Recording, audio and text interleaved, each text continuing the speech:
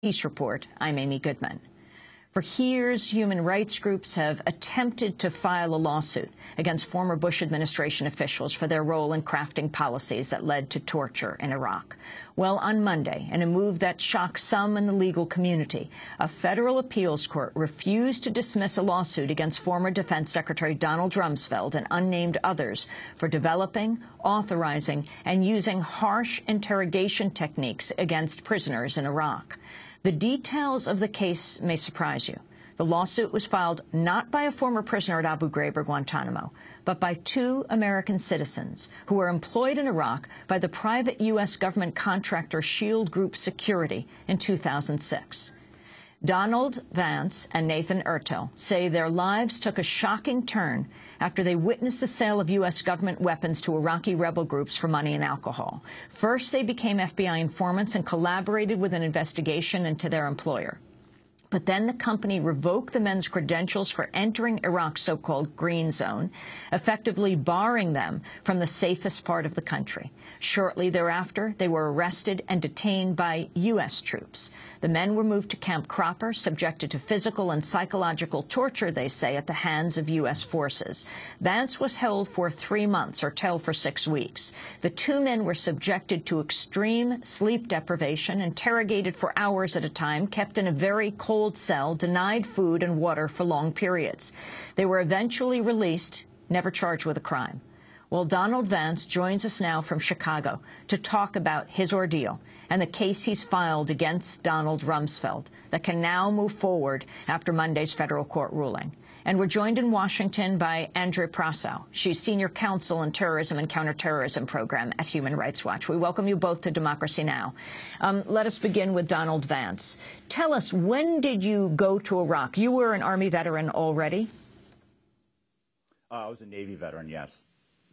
So when were you in Iraq? I had began contracting in Iraq in mid-2003. And tell us who you were working for and how long you were there before you were arrested. In my early years of contracting, I was actually working for several American companies. I began working for an Iraqi-owned company in 2005. Where upon my my initial few months of working for this company, started to notice some pretty frightening and alarming illegal activity. What did you notice? It ranged from bribery, theft, weapons dealing. It was a gamut of illegal activities. So what did you do about it? In 2005, late 2005, I approached my Chicago branch of the FBI on a return home, and I began to explain to the FBI what I was seeing and what I was experiencing. They, of course, took an immediate interest, asked me to become a unpaid informant, and I agreed. And so you went back to Iraq, and how did you communicate with the FBI, and what did you tell them? I stayed in almost daily contact with the FBI via phone, satellite phone, email. We had set up a mechanism where we were able to relay information to each other. I would say, yeah, I was pretty much in a daily contact with the FBI in Chicago. And so what then happened to you in 2006?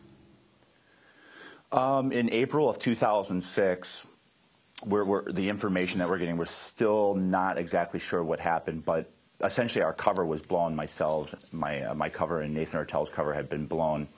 And the company tried to ensure that we wouldn't be able to tell our story and try to kill us. How did they try to kill you?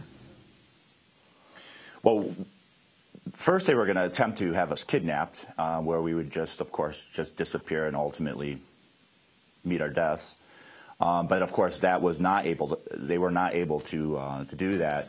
A U.S. military special forces team secured our rescue in Baghdad. As I said, this was April of 2006. Upon our rescue, We were taken to the U.S. Embassy in Baghdad, Iraq, and we began to explain who we were and basically our background story to officials in Baghdad. And when they began to realize that we were informants to the Federal Bureau of Investigation, the tempo quickly changed to a hostile one. And so talk about who arrested you first. What happened to you and Ertel? Within 24 hours of our rescue, we were turned over to the U.S. military. The U.S. military sent us to a sort of temporary detention facility in Baghdad in the international zone. We were there for a number of days, where we were then transported to Camp Cropper, which is just outside of the Baghdad International Airport. And that's where I was detained for 97 days. And what happened to you there, Donald Vance?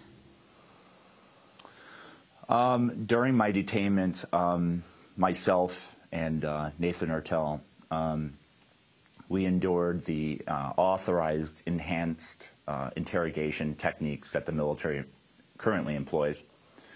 It ranges from sleep deprivation, food manipulation, sensory deprivation, sensory overload, a technique called walling, and all of their questions surrounded on subtopics like, what did you tell the FBI? How long have you been doing this?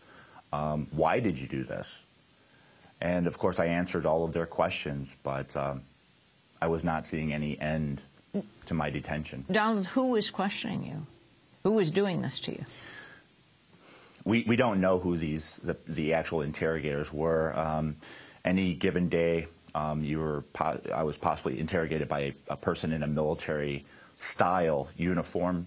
The very next day, or maybe even later that day, I was interrogated by someone wearing a civilian attire. They never identify themselves. They never identify an agency or rank. You don't see they don't show you identification. Were they American? To the best of my knowledge. I'm not going to speculate on their nationalities, but you said you were yes. Subjected to walling. What is walling? Walling is basically where they place your heels to the back of a wall, and you're basically just slammed repeatedly into the wall. Frequently on my way to an interrogation, I'm hooded, and I have earmuffs placed over my ears so I can't see or hear anything. And I've got a guard on each side of my right or left, and I'm being walked to my interrogation. And you're basically just walked repeatedly into a wall before you enter the interrogation room, where then you're sat down and your interrogation begins. When were you finally released? I was released in August of '06. Suddenly one day, guard comes to my cell, hands me a set of civilian clothing, tells me to get dressed. I'm led to another interrogation room, but this one, of course, is different because now I'm wearing civilian clothing. And I'm given a sort of a questionnaire. When you get home, what are your intentions? Are you going to write a book? You know, they kind of made a little joking comment if I was going to write a book, if I was going to speak to an attorney, the press, anything like this. And of course, I'm saying no to all of their questions, all of these types of questions. And I'm put into a black SUV and driven to Baghdad International Airport. The door opens. I'm handed a plane ticket and my passport, and they drive away. Donald Vance, you've just described an incredible story of what took place in 2006. And now you filed suit against Donald Rumsfeld, the former Secretary of Defense. Why Donald Rumsfeld? Well, at this time, we're only able to identify Donald Rumsfeld because of, of course, his position at the time. We were not able to identify the actual interrogators because, as I said, we're being interrogated in what they call a sterilized environment. There's no names, ranks, or insignias of the people that are interrogating you. So until a court is able to give us discovery to find out who these people are, currently Donald Rumsfeld is our only named defendant. We're going to break, then come back. Donald Vance is a Navy veteran, a former military contractor, now turned whistleblower, detained at U.S. military base Camp Cropper for more than 3 months, now is suing Donald Rumsfeld, who was